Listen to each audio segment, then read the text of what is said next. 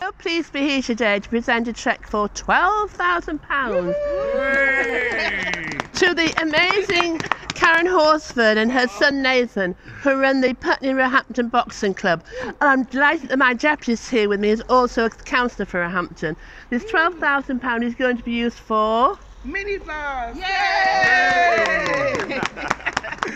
So it's a great pleasure too, and I'll have to leave it here for you to pick up, Karen.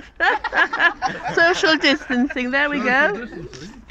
Okay, 12,000 macaronis.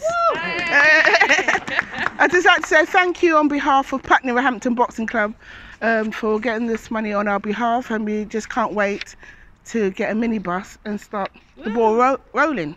Hooray! Woo!